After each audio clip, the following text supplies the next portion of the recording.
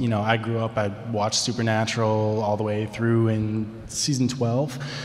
So I have zero intention to try to live up to Jeffrey Dean Morgan's portrayal of John. And more than anything, when I got the role, I just wanted to provide context. You know, John's controversial out there. So I just wanted to offer context to the character, to his life, to the aspirations and dreams he had, and fall in love with Mary.